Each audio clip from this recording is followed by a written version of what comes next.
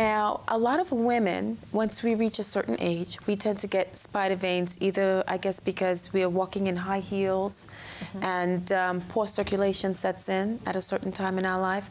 How do we control these things? How can we control it or get rid of it?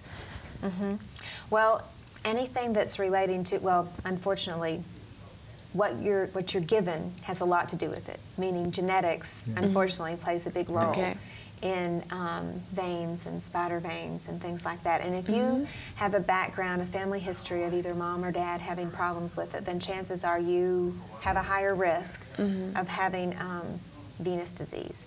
So unfortunately, you can't really alter that, but you can alter some of the things that you do. And one of the things, you're really not supposed to cross your legs. Really? Really? And I do the same thing. But that's one thing that puts extra pressure right here. Stockings and things that have a band that's strong that no cuts knee here. highs. Exactly, the knee highs. That also puts you at higher risk.